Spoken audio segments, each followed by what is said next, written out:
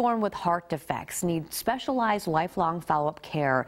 They need someone who understands the impact of developing heart problems as an adult. Here to tell us more about the importance of continuing care for adults is Dr. Stephen Cook, the director of the Adult Congenital Heart Program at Helen DeVos Children's Hospital. Thank you so much for being here with us. Thanks. Good morning. Good morning. Let's go ahead and first of all, we need to tell everybody what congenital heart disease is. Sure. Congenital heart disease is a condition that patients are born with.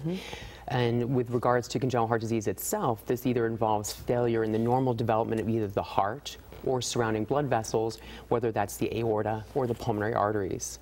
So how common is this? It sounds so scary, but... It is, but it's actually one of the most common congenital defects. About 8 per 1,000 children are born each year with congenital heart disease, and it's much greater in frequency or prevalence compared to other conditions that we think are more common, like cystic fibrosis. It has a prevalence only of about 1 in 2,500. So you can see that there's many more children with congenital heart disease born each year.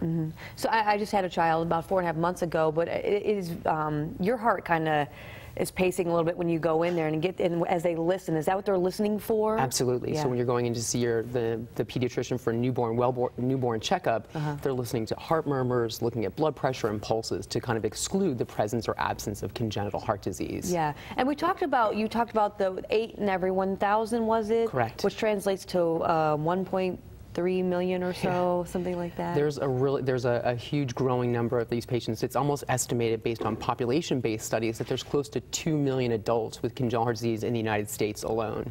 It's not a death sentence, though. It's absolutely not a death sentence. You know, there's been huge developments in the way we care for our patients.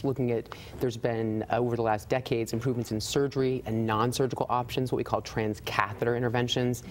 So many of our pediatric cardiologists will say that they have an 85% survival well into adulthood, our patients who are born with congenital heart disease. And we always talk so much about prevention, but this is something that people are born with. Absolutely, yeah. There's really no prevention at all.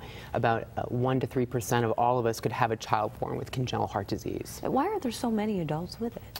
So there's been, like I had mentioned earlier, there's been new approaches to how we manage our patients. They're getting better medical therapies, better surgeries, and having non-surgical options. So our patients are now getting into not just their 18 through 20s, they're getting to 30s, 40s, and etc. Well, we're so blessed to have Spectrum here in the community and a wonderful team of doctors. If you want to go ahead and talk about the team and what it is that you guys can do for everybody. Yeah, we're really blessed, you know, here locally we have a very talented surgeon, Dr. Marcus Haw, and then our interventionalist as well, who really kind of helps provide the interventions that our patients need. That's Dr. Joseph Vedicottle. So really the three of us, you know, work hand in hand, and, you know, knowing that Dr. Vedicottle and Dr. Haw are also pediatric specialists, it's really transition of care from that pediatric time period to the young adult period as well. So we don't lose our patients to follow-up. They're all managed lifelong. And, you know, a lot of times people can trace their history when it comes to certain medical conditions. Is this one of those things that will run in a family? There are a couple of rare conditions that are familial, but again, we're just still learning to understand the genetics of congenital heart disease. So I can't say to each patient or family that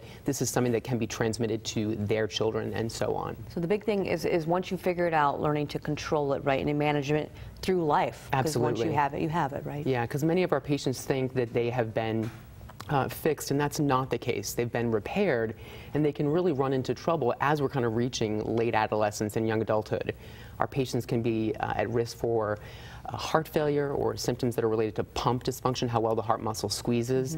They can also be at risk for heart rhythm problems, what we call arrhythmias, and that can also be associated with sudden cardiac death. And those are all things, if you're managed in the adult congenital clinics, we can prevent some of those late onset complications or try our best. So I'm assuming you still want these people to exercise, right? Absolutely. Your heart is a muscle. Yeah. So what are some things that people can do to kind of manage it? Yeah, that's a great question. I think many of our patients back in the 70s and 80s were told not to exercise. So unfortunately, one of the things we deal with in the young adult congenital clinic is being overweight or obese, and kind of, you know, re-educating our patients. It's safe to exercise. Get out there, 10,000 steps a day, whatever they can really get out there to do to help live a healthy lifestyle and to lose weight if necessary. All right, some great advice. Thank you very much. Thanks so much. Sure.